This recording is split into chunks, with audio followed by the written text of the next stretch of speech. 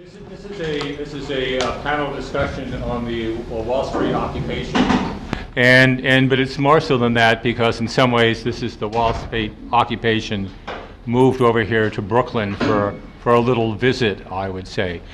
I'm not as actively involved in the occupation as the people here sitting next to me are. I've gone there a few times to do some educational work, largely because I was asked to do so. But I find and the RP people should wake up. RP was asked to give talks at the occupation. That's the first time an activist group has contacted us in such an immediate way for a call to action. And I think that's a testimony to actually what's going on in the real world.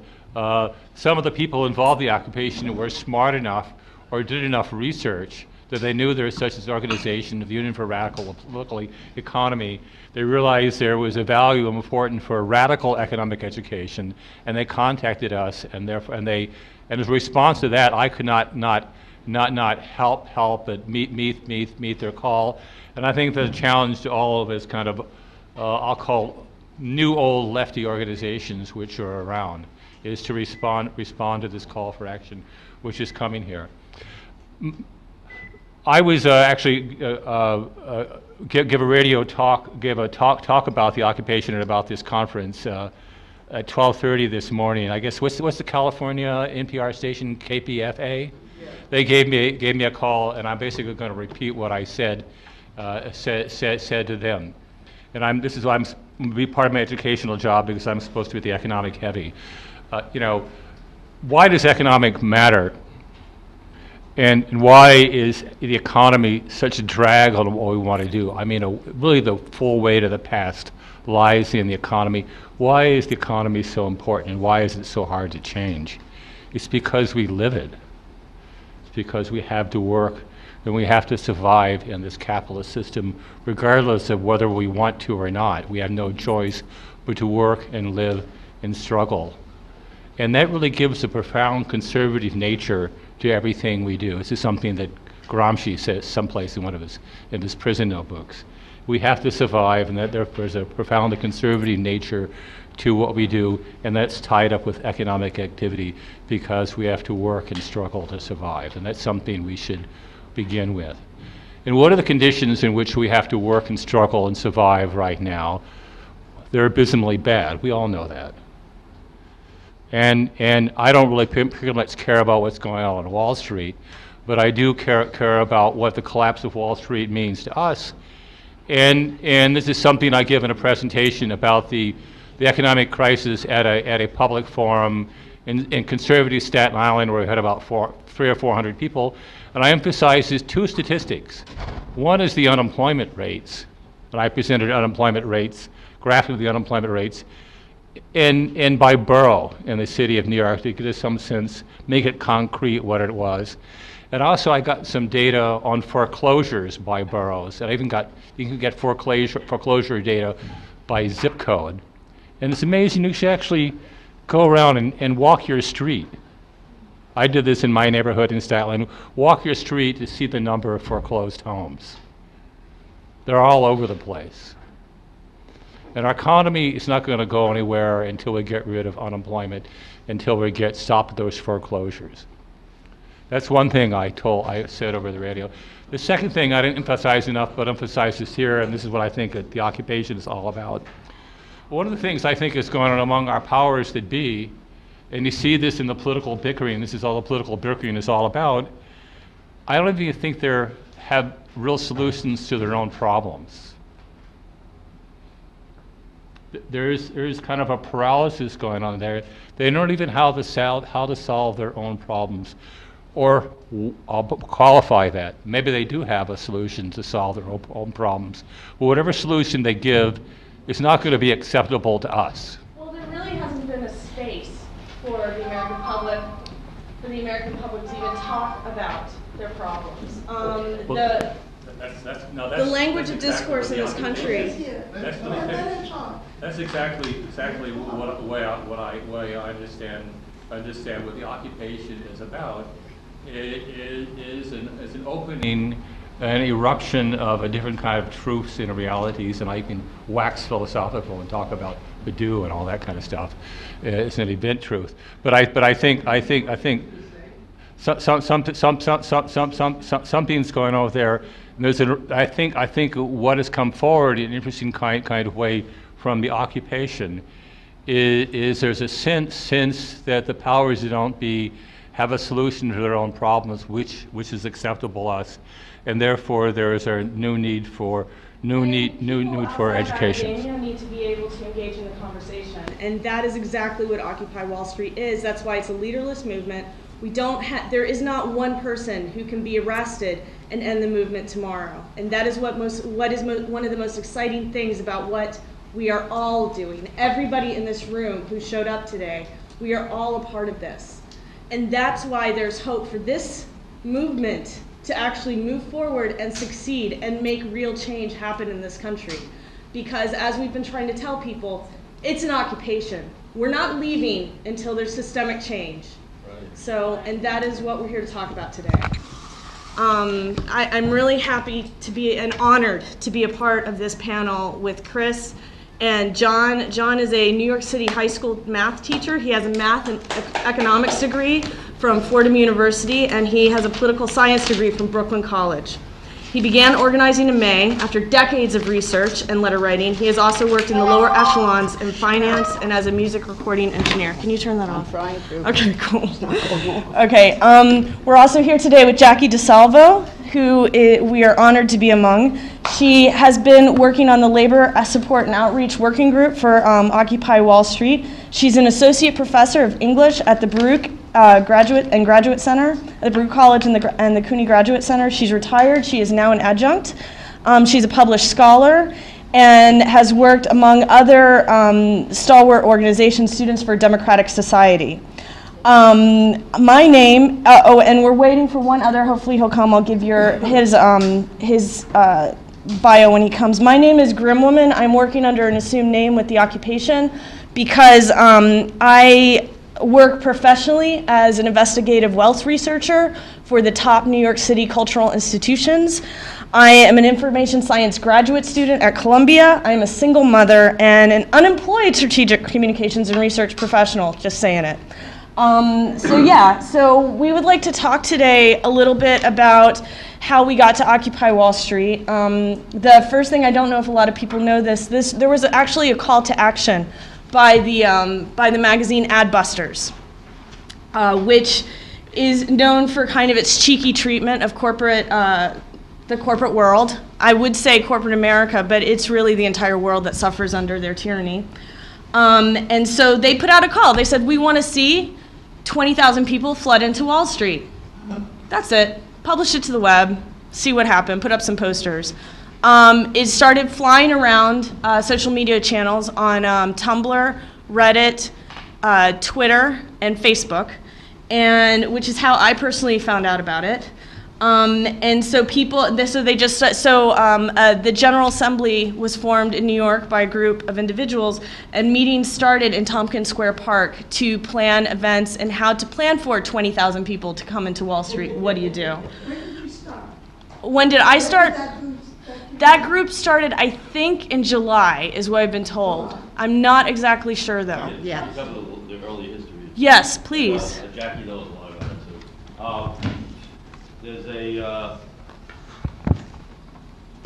There's a coalition of organizations called New York Against Budget Cuts. New York Against Budget Cuts. And they have a lot of projects all over the place working with unions and other groups that are trying to work from the ground up in the city. Me and Chris were working with an affiliate of theirs called Staten Island. Staten Islanders for Real Budget Solutions. We put on a big town hall in Staten Island. That was pretty successful. New York Against Budget Cuts. After the May 12th marches, they put on an occupation across the street from City Hall for 3 weeks. I don't know if anybody heard about that. It was pretty much news blocked out also. It was called Bloombergville. And a lot of the expertise for how to occupy the streets here came out of Bloombergville, especially from a group called Picture the Homeless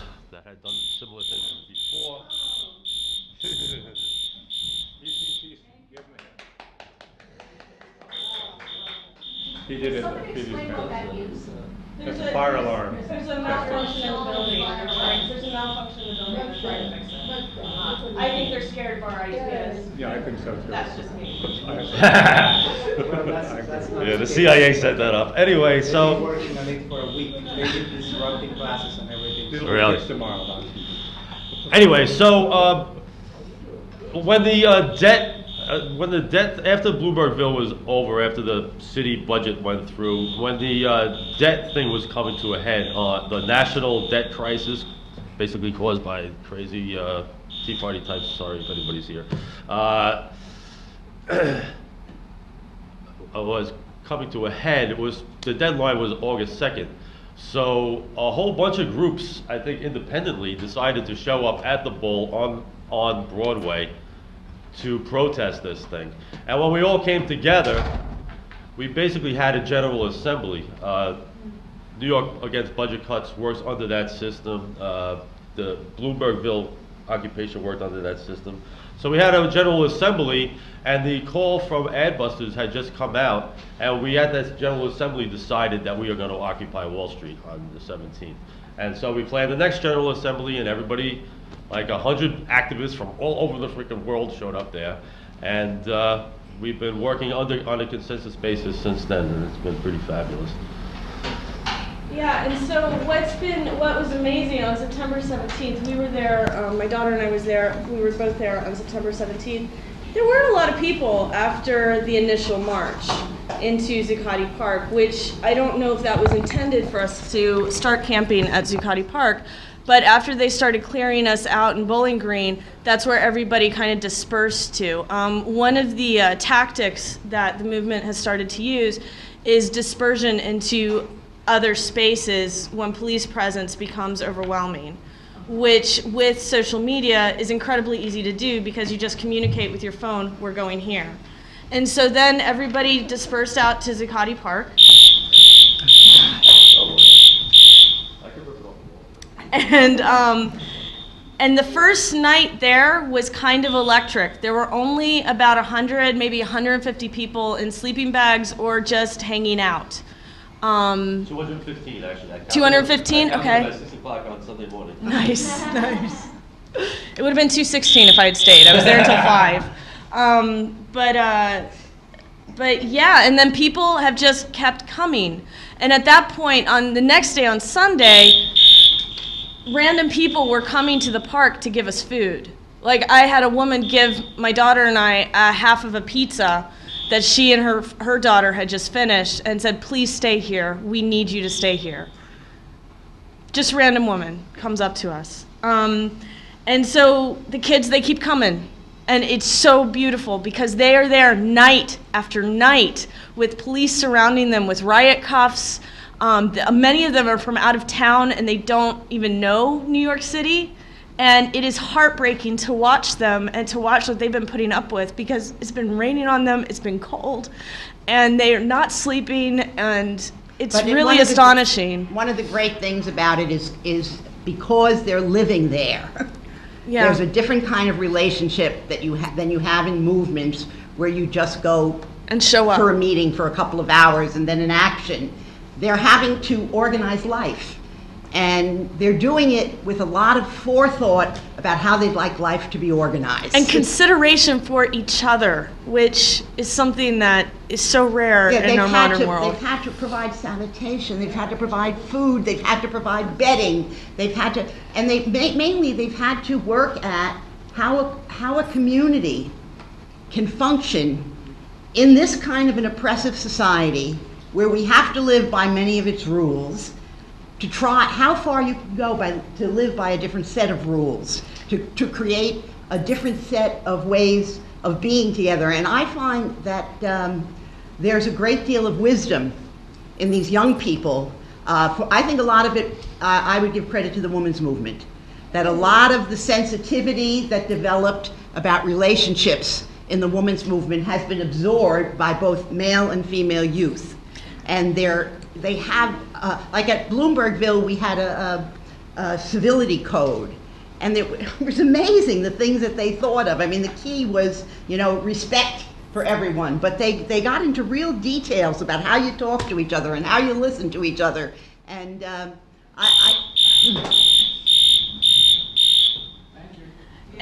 and they're hosts. Every day, they are the hosts for hundreds or yesterday thousands of people. And they're functioning as wonderful hosts. They're feeding anybody who comes in off the street. And one other thing that I would like to tell you guys why this is going so right for us right now, Zuccotti Park is privately owned by Brookfield Properties. When they proposed to the city that they start up this public space for the city that they would own, they had to agree to the city that it is open 24 hours for the public's use. So because of that, we can stay there forever. Maybe we should say something about the General Assembly. We should because talk that about- has a lot to do Yes. with the culture. You want to talk about it? We should talk, because you talked about the origins of it and how it's actually running now. I have a pretty good. The General Assembly is a leaderless organization. It's run by rotating facilitators. So we have facilitated training so that the people that do it are generally pretty good at it. There's usually between 100 and 400 or 500 people at these meetings.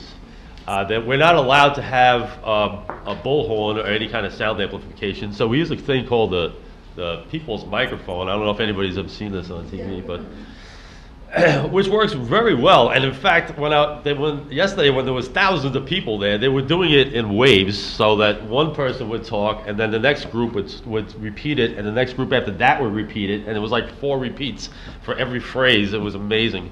But so it's a highly organized way of having everybody talk. You basically go through, we have the working groups present, and then there's announcements, and then we set an agenda democratically by having people suggest agenda items. The system works by consensus. So if everybody likes something, we all go like this. And if people don't like stuff, we go like this. And if you're on the fence, you go like this. We do this so that everybody's not clapping all the time, because And clapping if you're takes up morally time. against it, you go like this. Right. And you can stop the consensus. Right. So if you're trying to reach consensus and somebody really thinks it's a horrible idea, then you can block it, and then it goes to a vote, which right now is a 90% vote. You need a 90% vote to overturn a block. What am I missing? So, right. So there's also basically, people get up and make proposals, which you can block or whatever. And if you make a proposal, then we have questions about the proposal, so people can talk, raise questions, and then if people have problems with, we can go through concerns, and people can make friendly amendments or non-friendly amendments, depending basically on the person who made the proposal. And if people think that things are going wrong, for example, if somebody thinks that we're not following the process, if somebody's off point or something, then you can do this, which is called point of process. And the facilitator is supposed to stop and find out what your process problem is. If somebody talks about something that they're not sure about and you know what the information is, then you can do this, which is point of information. And then they'll call on you, and you can fill in the missing gaps or make a correction if necessary. In the beginning, I didn't have much faith in this kind of an open process. I have been completely converted. I thought we're never going to come to any decisions. It takes so long to do everything. In fact, it's gotten more and more efficient. People have learned how to sharpen the process, so a lot of the work gets done outside and the decisions can be made in the General Assembly. Now, the way in which the work gets done outside is really interesting, because anybody can propose a working group and just recruit people to join it, and they have a range from the most practical to the most utopian, with everything in between. I mean, if we can think of the names, I happen to be the labor outreach working group. There's direct action, planning our marches. There's sanitation and food and comfort. There's a psych group. There's a medic group. Some of them I don't even understand. There's a media group, but some of them are more like visionary and intellectual. A whole bunch of groups have come together around the part that has been the hardest and that I was most suspicious and discontented with, which is what is our message. But there was a certain message implicit in going to Wall Street. It's a very advanced message. It's a message we never got to in the 60s, which is taking on the economic establishment as the whole mass. We're against the 1%, we're the 99%, forces you to figure out what are the relationships between all those different groups in the 99% to the 1%. And the latest document that's been generated has been a list of grievances, which people have all contributed to, all the ways in which our capitalist corporate system oppresses us. And you can get a copy of that in the newly published Occupy Wall Street Journal, available today at Zuccotti Park, published in conjunction with The Independent. 50,000 copies, there'll be plenty to go around. But there were a number of groups working on message. A lot of it was worked on in the listserv, and as we started to get into it, are we going to have demands? What kind of demands? Are we just going to have goals?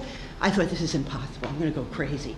But what's happened is the most brilliant conversation is going on as people try to solve the problems between these different approaches and different angles to things. And there's the underlying, people don't want to talk about ideology, that's part of the culture, but in fact, there's an underlying ideology and an underlying analysis. And it comes out in different ways in these different groups. And if you come up against a contradiction, you struggle with it, and you learn so much while you're struggling with it. We're very close to having a message. I have the list of grievances here with me. It's a long list. But people are really getting the message. I mean, the message, the reason why we're there is, a large part of it is this anti-corporatism that brings us all together. And basically, if you, by addressing that, everything else falls underneath it, because everything has been caused, everything stems from this. These are businesses that are more important than governments around the world right now. So, yes. I'd like to speak to that, because I think that you put your finger on the most important thing. You are on Wall Street, and you're talking about Wall Street and corporations dominating our system. We have corporate government today. And people know that. And they're interested, they know it in various degrees.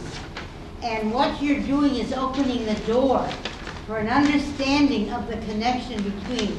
And this can become all over the country. It already has. This is a problem facing everybody in this country. There are 75 places that are organizing. Okay. You can go to occupytogether.org to find out about groups all over the country. 50 people were arrested in Boston this morning. In Pershing Square, there's over 200 people right now in Los Angeles, and it's only going to get bigger. Or you can go to Take the Square. It's also worldwide. And Yes. you find the worldwide. And it's amazing how one of the things that encouraged us in the beginning, when we didn't know if we could pull it off, who knew if anybody was going to show up September 17th, is the Spaniards immediately said they were going to their financial district on the 17th. And some of the Spaniards were marching to Paris. The Parisians were going to welcome them on September 17th. That there was a tremendous response from around the world. What about the color line, which is so Well, blatantly obvious? that is going to be dealt with by the labor movement, because the working class in New York City is overwhelmingly Black and Latino. And the kind of youth movement we have is not representative of the city, although we've had numerous Black speakers and movement people I come think and talk to if us. people- It's about to change drastically. Well, if people were actually at Zuccotti Park, you would see the extent to which it is not white. It's a very New York City occupation. I think that pretty journalists have been strategically... But it won't be. No. I'll tell you, the postal workers say that they will change the literal complexion of the park. It's promised to me by Chuck Slatkin, their political director. That's one of his goals, is to change the complexion of the skin of the park. We went to the postal workers.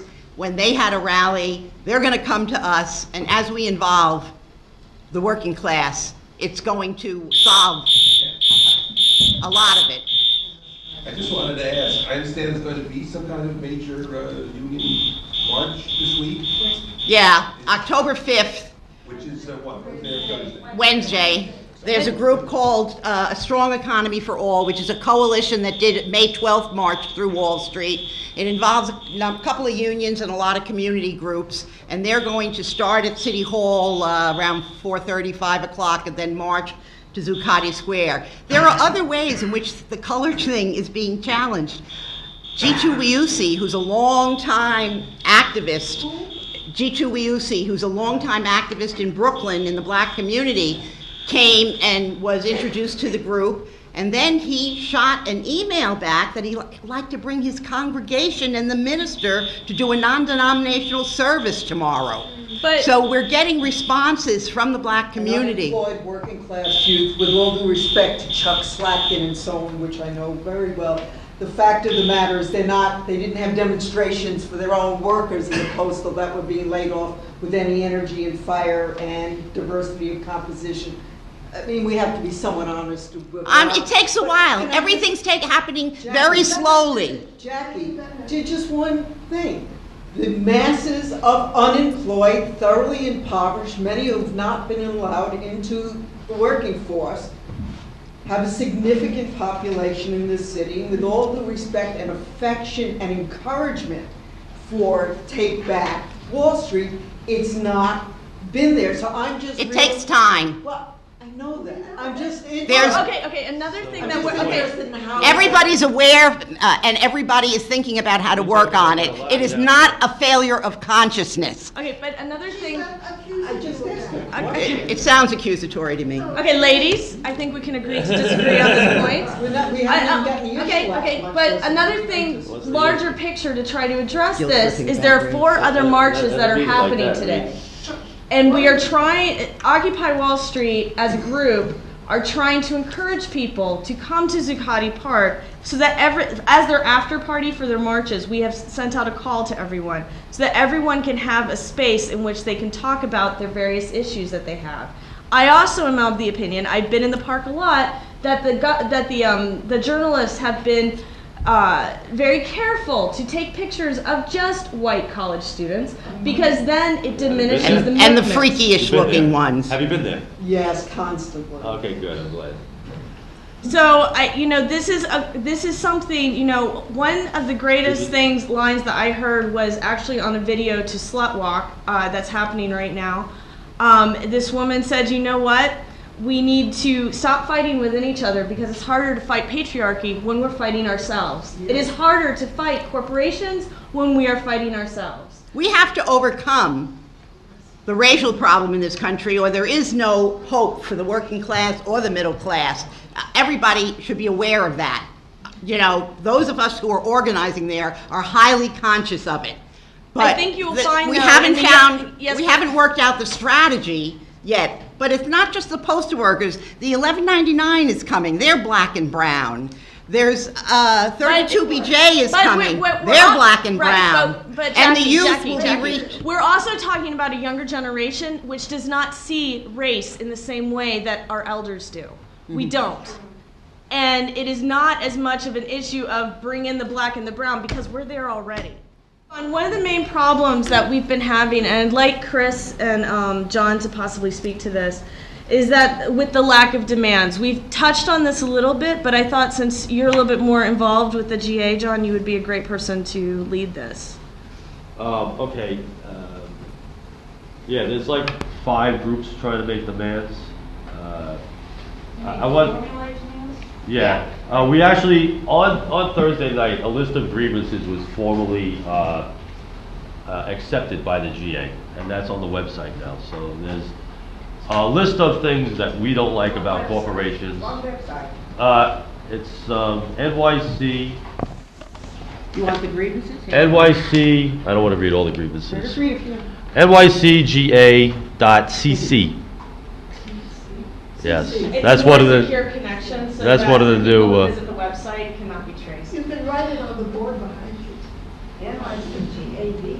You can go online here. I'll send it right, wait. Put both websites I'll put up. everything up. And I'd like to say one thing about the racial makeup of the place. One thing is that there's a lot of foreigners there. We have all sorts of visitors from Spain and Greece.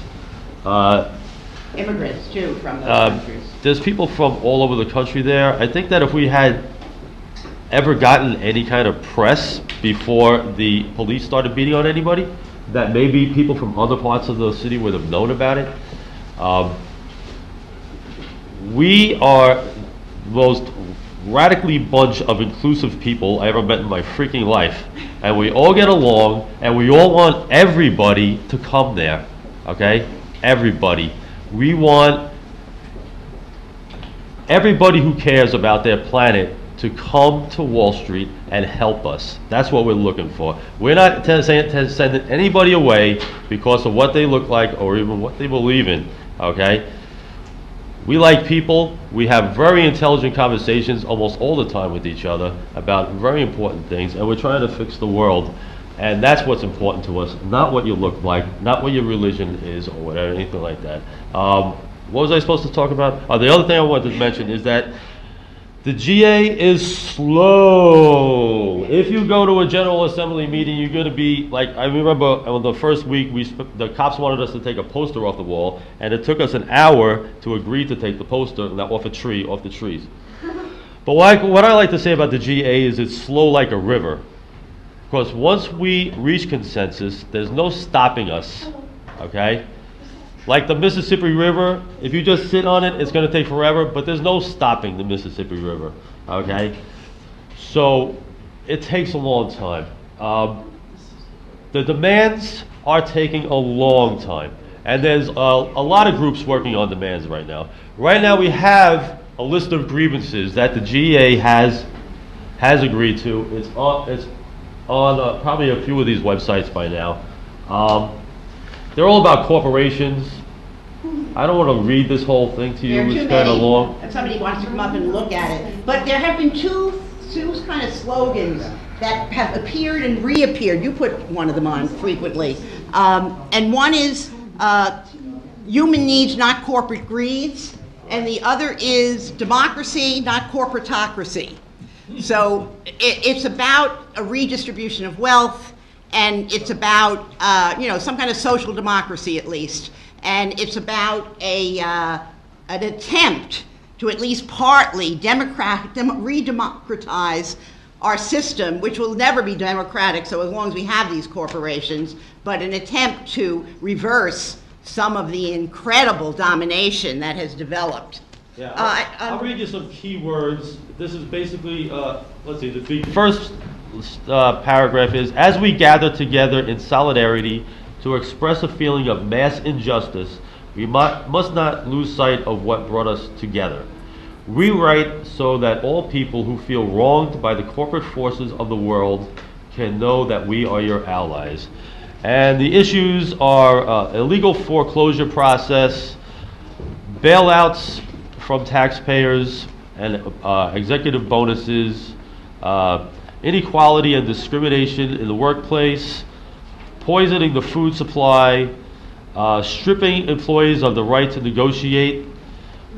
They have tens of thousands of dollars of loan debt for each student, outsourcing labor and using that as leverage to cut health care benefits and pay, influence of the courts by corporations,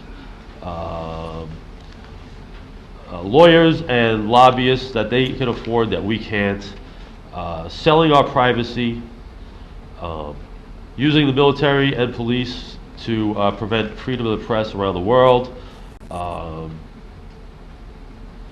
determining economic policy, despite catastrophic failures, donating large sums of money, blocking alternate forms of energy, blocking generic medicine, covering up oil spills, accidents, faulty bookkeeping, and inactive ingredients in pursuit of profit, keeping people misinformed and fearful through control of the media, accepting private contracts to murder prisoners, and I think we're putting also in the industrial prison complex, which is privatization of the prisons that most of you should probably know about. Participating in torture and murder of innocent civilians overseas, and you know, it's not an exhaustive list. There's plenty of other things that will probably be added to it. There's also going to be, we also have a set of principles that we're working on, and there's a list of concrete economic demands towards the U.S. government that people are also working on. And there's people within the organization that think we should have no demands. Okay, according to some of us, the process is the demand.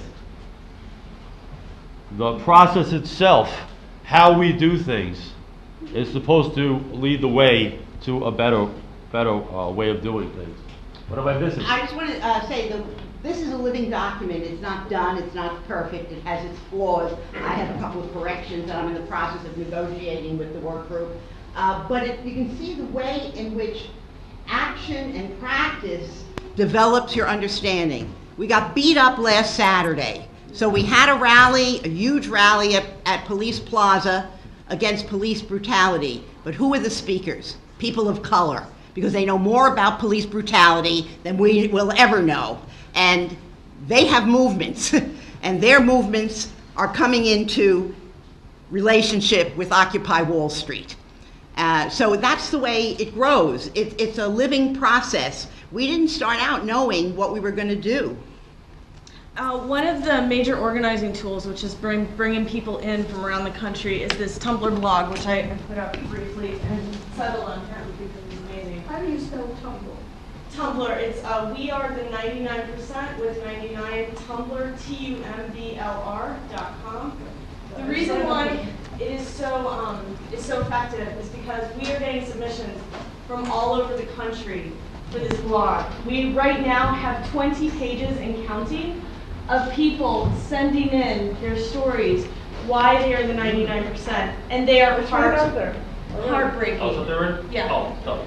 And they're heartbreaking. And the comments that we have gotten from people around the country are just as heartbreaking. Everybody has a story to tell why they are part of the 99%, why the system is not working for them anymore. And if you just take half an hour on the site, you'll see it's not just white college students, it's mothers, it's fathers, it's veterans, it's everyone. We've got some homeless people living there because they got no place else to live. And people from across the country are sending this around to each other, and it has really tied people together to get them to unite around this. And this is one of the reasons why the nationwide Occupy Together movement has a real shot at changing things as people go into their financial centers of their town across the country and occupy them. This is something that cannot be ignored, especially in the age of the internet. And we're on internet time. It is my hope, personally, after coming together to this, that by December we start seeing congressional hearings. Because we'll have the evidence, i.e. we are the 99%, not sponsored by lobbyists, but put together by the American people.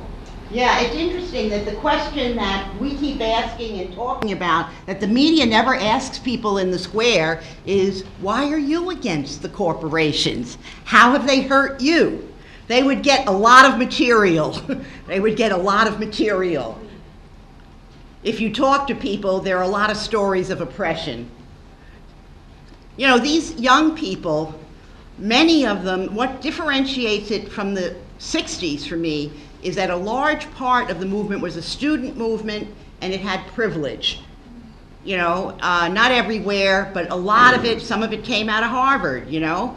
The working class kids often didn't have the luxury of engaging in so much movement stuff, except like in the civil rights movement, it's a whole other story. But even now, we have a white paper that we've been trying to put around these channels by one of the presidents of the Federal Reserve, saying, you know what, those banks are too big, and they should fail, and they should be broken up into local banks.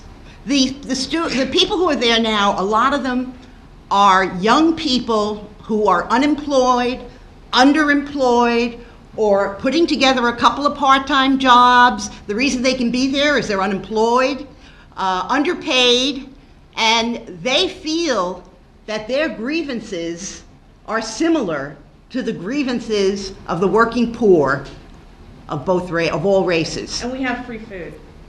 Yeah, there are people who really are bringing real survival needs to the I'd also square. like to point out that the media keeps saying that there's 200 people there. First of all, on Friday morning, there was at least 450 people there at 7 o'clock in the morning. Because I counted the 250 people the week before, and there was way more than double that on Friday morning when I woke up. Even that is only the tip of the iceberg. There's a constantly rotating stream of people coming in and out. There's all of us that work at home all the time in support of numerous things. I mean, while you were putting this paper together, you weren't in the park, right? No. Okay, We had a there's- very nice organization that housed us for a few days so that we could put together the paper with a bunch of media professionals, and Chris Hedges has an article in it in support of it, saying that if you are not on the side of Occupy Wall Street, you will be on the wrong side of history. So, yeah, so there's an enormous, tremendous nationwide effort happening right now. I wanted to talk, if it's okay now, a little bit analytically about a kind of wider historical context. I was very excited when I saw that the teachers in Madison were occupying the Capitol. I got in the car and my husband and I drove out there because I come out of Madison.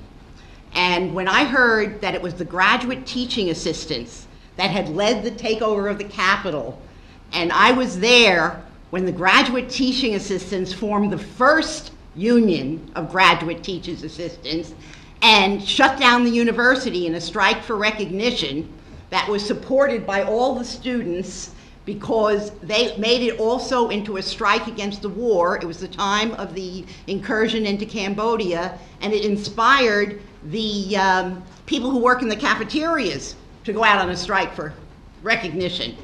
That is one of the main sources of Bloombergville and of this encampment.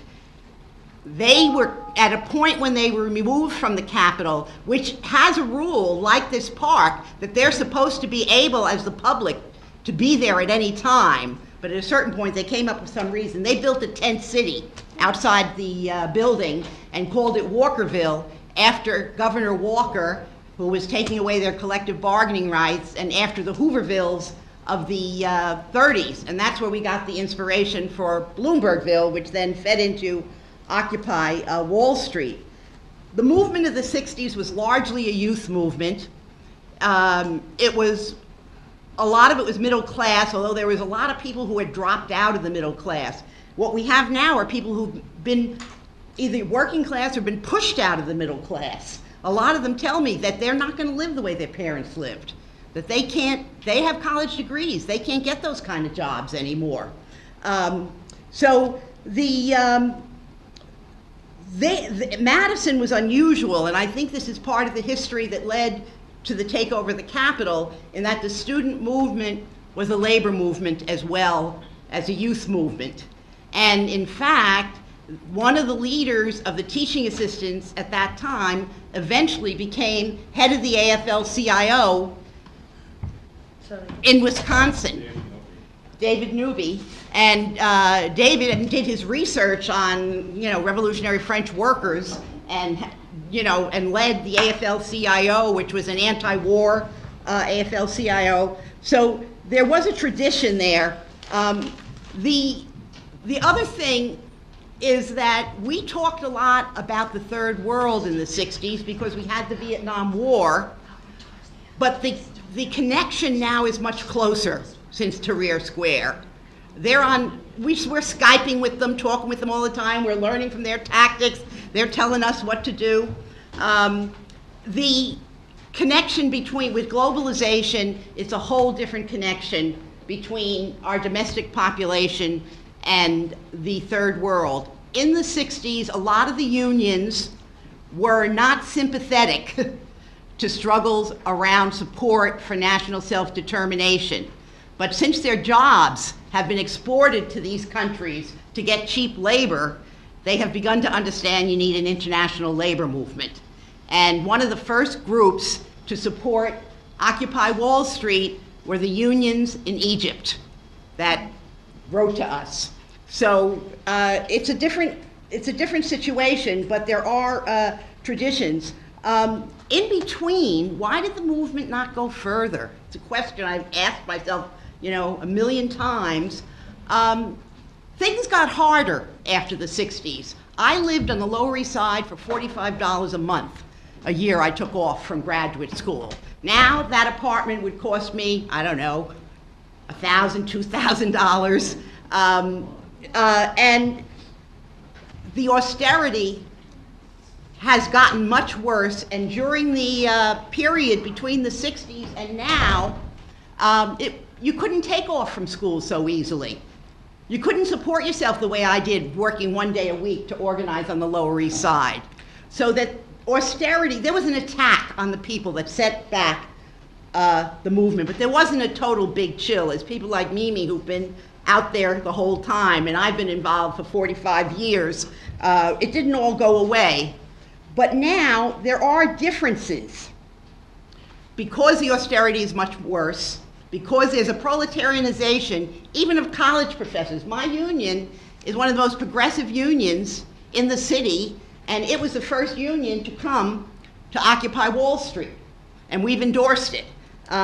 Because we're facing budget cuts and attacks all the time, and attacks on our union. Just one other point, which is there is tremendous support in the General Assemblies for the struggles of workers.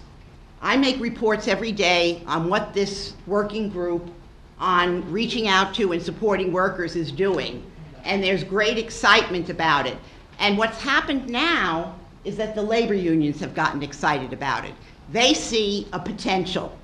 They see a potential, a way that the most progressive forces in the labor movement can form a coalition around involvement with Occupy Wall Street. I've been talking to them about that. I've been talking to people at the TWU who may be breaking the Taylor law again in a couple of months and will need a lot of support.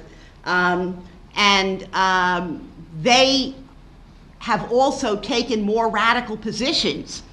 Trumka, the head of the AFL-CIO, rails against the corporations now, rails against the 1% and their tax breaks. So it is much easier to relate to the labor movement than we did when the labor movement under Meany and then Kirkland was pro-war. We'd like to introduce a late coming panelist. Vlad Teichberg?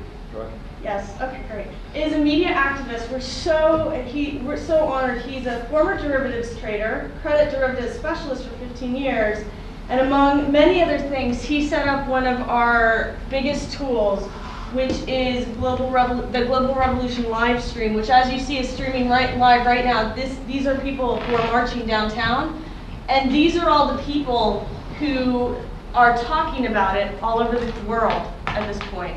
And right now we have 5,200 viewers and growing. So if you'd like to speak to that. Yeah. I'll tell you just a brief history of how this came to be and where it's going in the context of not just this occupation of Wall Street, occupation of this action on Wall Street, which is basically take the square action, and other take the square actions which are happening around the world and have been happening since the Arab Spring began. So I can only speak from personal experience. I'm not an academic, I'm a practitioner. So my personal experience with this was basically the M15 revolution in Madrid that started in April. And I was there for that, and I was one of the people who put together the media center there and actually launched the Spanish Revolution TV channel, known as Spanish Revolution Soul, on live stream. And it was used as a tactical weapon for the movement to short-circuit the spin by corporate media. Because we were putting out a real-time narrative, that we actually brought together a collective of more and more talented people to work on together and frame, it became harder and harder for the mainstream press or people who did not like us to lie about us. It made it much harder for them to define us. And we've been trying to do this for years and years and years, for 10 years. And we could never do it really. I mean, the closest we got was probably in G20 in 2009. We actually did paint the convention as... What? Okay. Wow. No. Pay no attention It's to all that day sound. long. Anyway, yeah, no, if you notice, I wasn't like, where was I? I'm sorry. It took you 10 years and finally managed it. All right, so to make a long story short, this time we redefined the game finally because we did two things. We didn't want them to really lie about us all that much because there's a constant narrative that tells the opposite of whatever lies they make. So you have the instantly verifiable fact check on Fox News. That's just there. That exists in the pre-recorded video that was shot from the same moment where they... So you have people watching corporate media and calling them out on the lies instantaneously. But beyond that, we create a situation where they can't physically destroy us very easily. By broadcasting in real time and giving all these occupations or whatever actions ability to broadcast in real time, not just somewhere on the internet, but somewhere on the internet where everyone is watching. We're creating one channel specifically, and the channel is virtual. It just gets spread through Twitter. So if they shut us down, other people can start another version of the same thing. It is highly replicatable. But the idea is, if you're occupying the square, and there's 2,000 cops massed on four blocks all around you, and they basically, your scouts are telling you, that's what we have. It's not like there's no central organization, but we're spreading information. So you're sitting there, you know that some people overheard, some people among the police, they're waiting for nightfall, so there won't be too much light. You have to you have an option right now, instead of just calling your friends and saying, what the fuck we do? To create a scene, a visual scene, where you stream this information of this happening live, and suddenly thousands of people are watching it, and the people on the other side who are thinking of coming in and beating you up. When I tried to access OccupyWallStreet.org today, I was blocked. And Norton told me the reason I was blocked is that there were scams. And people were putting out right away that there were not scams, that the actions that they were calling scams were in fact happening. I was able to get it in another way. There's a culture war going on, but those are details. What we're talking about here is the institution of a new platform. By creating basically an anarchist, it's not anarchist in like, let's break a window anarchist. We're talking about non-hierarchical, self-governing, collective, worldwide, that takes all this information and puts it out. We're basically creating the new Al Jazeera that will be completely democratic. Hopefully you'll go beyond Al Jazeera, but that's And that's the idea, I think. And a lot of people have this idea we're developing right now. So for the October 15th is the next time where the whole world is going to be doing something together. September 17th was the previous one. The September 17th Take the Wall Street action was done in 64 cities around the world. I think there's a lot more cities plugged into the October 15th, which is what will be probably considered, if it goes through, the beginning of the global revolution. People are going to go and take the squares in a lot of places at the same time. So what we're doing right now is we're teaching all these people all around the world on how to get into our channel. So the channel on October 15th, if to some degree, it might be a total mess, but to some degree, we'll feature all these feeds coming in from everywhere, and we're going to be trying to figure out, we're setting up chat rooms on IRC and so on to figure out how to actually manage it in a non-hierarchical manner. Great. How do we access that live stream? Just go to the web, right? Okay, we actually just got the domain name, globalrevolution.tv, and that image will be on there. On where? When you will go to the website, globalrevolution.tv. Global revolution. It's typed in. Dot what? .tv. It's up there. It's not, like, what you see. Everybody knows how to, like, is not up to speed on. I didn't have the It's link up here? memorized, but I just It's not up here, Googled right? live stream global revolution. It's livestream.com at Global Revolution. Yeah, / global revolution, It's but not an app, it's a slash. Yeah, if you just I type, get if it. you just type occupation, ad. Occupy Wall Street, live stream, you get a few choices of where to see it. Yeah. It's not only on this website either. it's a bit. What I was going to say is we're setting up a website. We're setting up a website that will have that stream and all the other streams coming in from all over the world as well. So you're not just like limited to one channel. It's going to be multi-channel. The bottom line is this gives us the power to tell our story by our own people without the spin. It's so hard to lie against this.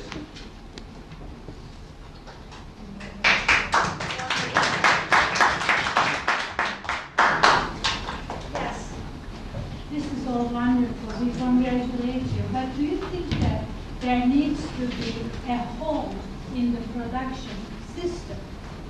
I mean, this is all good to spread the word around. Wonderful, it's a wonderful beginning. And we are now hearing the frustration of all people around America. What would you, I don't understand your first sentence. What do you Do say? you think that the next step should be a halt, a wall, I mean an effort to halt the system, because that's the only way the capital owners will be really hearing the complaints. This is wonderful. Please don't think that We're not I'm talking organized critical. enough for that yet. The consciousness isn't high enough, but it's very interesting that in Madison, after the bill passed, the Central Labor Council of Southeastern Wisconsin passed a resolution that a general strike might be necessary and it would be considered. So there they were organized enough for it to be considered. Our labor movement is not at that stage. Something else to add to that, right? Chris, me? Yes. Well, I don't know, I was thinking about a whole bunch of things. And I've let, I'm really glad you're talking, but I can speak as an observer of the occupation of Wall Street because I haven't been a participant. I can speak as an observer of the occupation. My participation has been limited to actually giving 2 talks there. And it's part of the process of the self-organization that was going on there. I think kind of an independent subcommittee, independent group contacted me, somebody known as the Open Forum on the Economy. Yeah, we're going to be having open forums every night at 6 o'clock. Yes, and it's one of the wonderful kind of self-organizations which is going to emphasize the self-organization. And for those that actually I know our history of Marxism, that's one of the visions that Marx actually had, what a revolution was. It's the self-organization of the working class. And that's one of the key elements in what we're talking about, making a revolution. It's where you don't rely upon the mass media to tell you what to do. You do it yourself. You don't, because you're going to be lied to, because you are going to be lied to. And I think that's what's remarkable about this space, and it's a limited space geographically, of the square which is being occupied. It feels free. And it actually is free. That's the remarkable thing about it politically. And it's turned, since Brian Lehrer on WNYC may ask a stupid question last Monday, well, they're making a whole variety of demands. Isn't that wrong? Aren't they mixing the message? And I thought, no. I thought the next opposite of the case. What's remarkable about it, they're making a plurality of messages, a variety of messages, but the fact that they're done to the occupation of Wall Street makes all the difference, because it's a rural political statement. It's about conditions of power, and you have the police bamboozled, because I didn't know about the 24-hour business, but that's key. If you did it in any city park in New York City, they'd be able to kick you out because all city parks closed. But because it's loophole, they have a loose space. You got lucky. And they got lucky. I don't know if you keep whoever spied parks do that. I was on the tactical. That was a key. We found out that, moreover, that there's a law that you can't gather in more than 20 people in a city park. Well, that's so. There's all these restrictions, and nonetheless, what you see here is, and one of the things that I find our chief of police complained about is that you guys do not seek a permit to have a march. And I think it's amazing that this almost the daring of this has people nonplussed. And frankly, I walked up from Wall Street. I saw the stock exchange. I used to work there. I've never seen the stock exchange so wound up and tight in terms of security in my life. And I think it's because the powers that be have no idea to make of what's going on there, because it doesn't calculate as far as they're concerned, because it's a different way of thinking. And more than that, not only of seeing and thinking, it's a different practice. How far it can go, I don't know. And I think that we all cannot occupy Wall Street. We all cannot go there. But in terms of a tactic, not necessarily as a strategy, but in terms of a tactic, this conjuncture is profoundly important. It's profoundly important to support. One of the things I noted was really brilliant about them is that not only, maybe you have a lot to do with this, but not only were unions supporting you, but the occupation people were supporting unions and reaching out, and that, in some sense, it became kind of a strike center for kind of supporting strike activities. We had a couple of really fun actions throughout the city. And I think each one of us individuals should go down there and not simply visit. We should go down there and participate. I wish I could go to a general assembly. I can't because I have school kids, and we have to go home and they have to get to sleep. That's one of the kind of limitations you have to think about. I have dragged them down there several times, and I dragged them down one evening when I gave a talk, and they got bored, and they complained because it got photographed too much, which is actually in a prison of their privacy, actually. That's another story. I was a small clarification. I'm inside the occupation pretty much on the constant basis, so I can tell you guys, we're building systems. I don't know who came up with the idea, but I think it's clever. It's not up yet, but it'll be up within days, or maybe it's up already. I haven't been there for 20 hours. But every working group is getting a phone. Oh yeah, that's great. And this is every working group. So how does maybe just take 1 minute to explain how things are organized in the square? We have these working groups. It's a working group. It's not the working group, It's the phone, yeah. Oh, Did you say phone?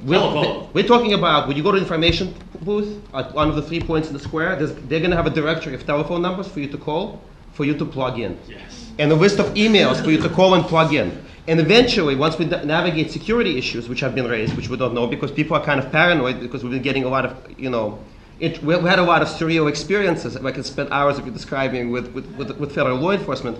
We're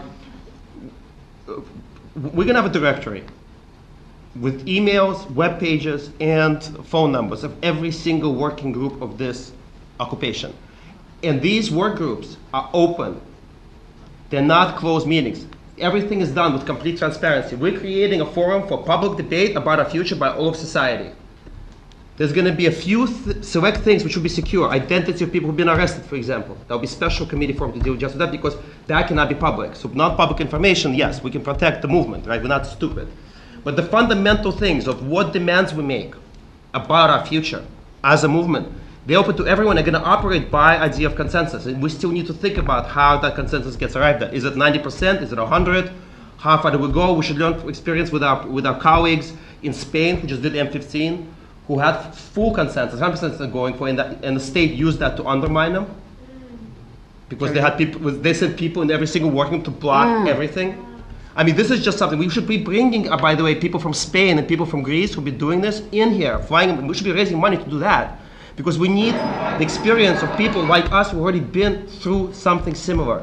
Because the only way we can learn is if we learn from the experience of others. And there's been people in Egypt who went through it, people in Spain, and people in Greece. We actually had a forum with someone from Spain night before last. We need to bring those people and plug them into the working groups. Yeah, well, I think he is. He's working in the one that's planning forums. I just wanted to say, since it was mentioned that we've been doing things with labor, the first thing we did is we went on the Verizon picket lines before September 17th. Verizon has now come to us and encouraged us. So we had a march the other day. Instead of going to Wall Street, we went to the Verizon stores, and we're disruptive. We went to a Teamster local at that luxury auction house, Sotheby's, where people buy $100,000 paintings, and we kind of snuck ourselves into the auction and disrupted it. Every 20 minutes, somebody would say how much money they were making, how they had locked out their workers, how they wanted to cut their wages and get rid of their pensions and wouldn't negotiate a contract. So we've been doing a lot of stuff. We marched to the postal workers rally. Police tried to stop us. We got there. We're doing a lot.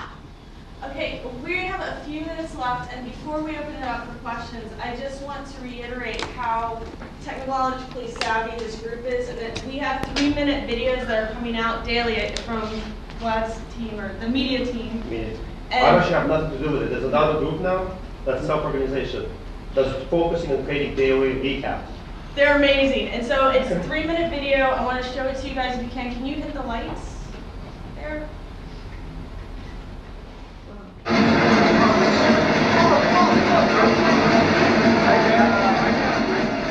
Hi, everybody.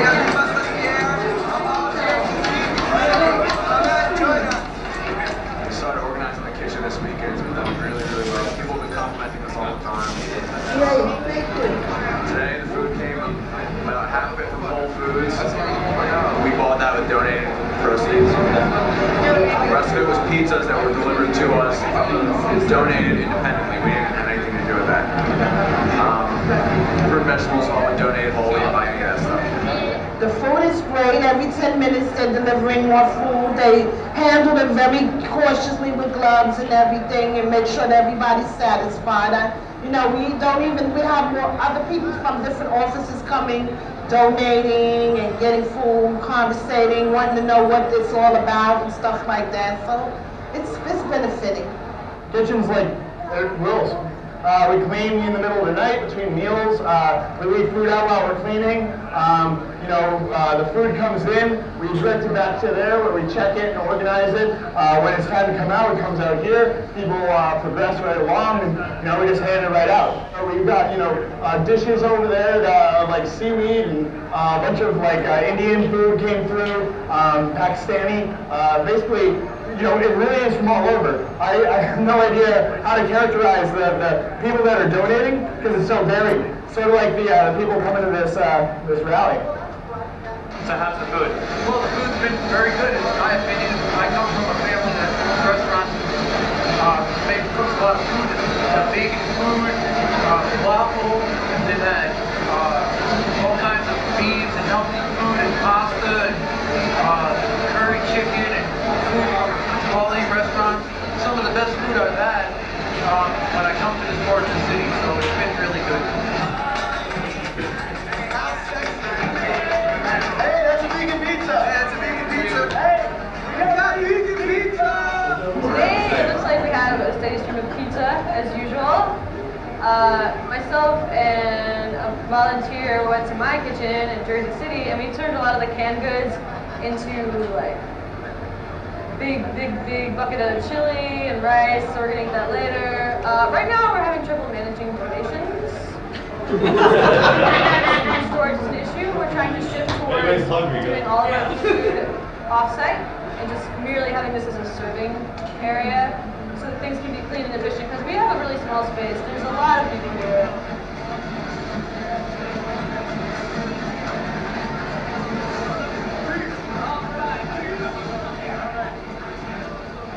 It's good to see that New York City still got love. And that's a blessing, because we get a lot of bad report. And it's good to show that everybody can come out from different places, different worlds, and gather together for one simple cause, and that's a blessing.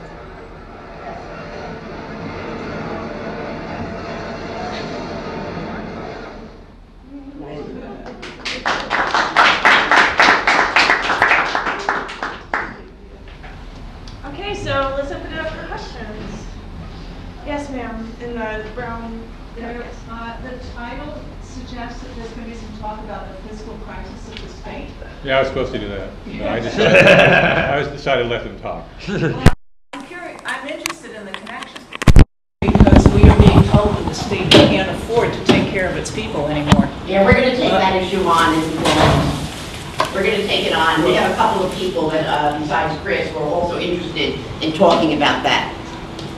Yeah, I mean, Patty, the context is that the banking crisis has become a fiscal crisis. This is the way the crisis has been itself. And I'm going to say that the remarkable thing about this crisis is how quickly tax revenues just evaporated. The Bush tax cuts actually worked. Yeah. And tax cuts evaporated relative to GDP. So tax revenues fell more rapidly than the economy collapsed. And this is the source of this budget hole. Putting together, all the banks rushed to buy government debt, whether it be Spanish government debt, German government debt, American government debt during the crisis, because that was safety. Once they got that out and became profitable again, they no longer wanted to own this government debt because it pays a zip rate of interest. What they all want to do is they want to get out of it, get rid of this government debt, this debt explosion, make it go away, and go on and invest in China and India. You mean it's the actual bondholders who want to do it? No, it's the creditors, the bondholders, the creditors of the bank. They basically said there's too much debt. We don't want it now that we're safe, and therefore we're going to find a way of getting out of this crisis. Interesting enough, and we all know this, is why don't they consider to be increased revenues if it were only a budgetary crisis? It's not simply a budgetary crisis. All these class issues are coming into way. In the United States, we know, at least since Ronald Reagan became president, it's been the policy to tax starve our state. So in some sense, what's this crisis now is simply finally trying to complete the neoliberal revolution as far as Stockman back there. You know, when Reagan first came, remember Stockman? I forget his first name, but he said, David Stockman, he said, you know, we're going to starve the state so we can cut social spending. Finally, they're using this economic crisis to do this. And I've had debates with my wife, whether or not they're scared and they're desperate or they're being real aggressive. And I think it's both. Yeah. I think it's clearly both because, you know, things aren't really going right for them. You know, things are going together, but the economy is really unstable. And I don't think they can get the economy going globally until they get, I mean, the powers that be capital, until they get this debt crisis behind it. And the only way they want to get the debt house behind it is going through this neoliberal revolution.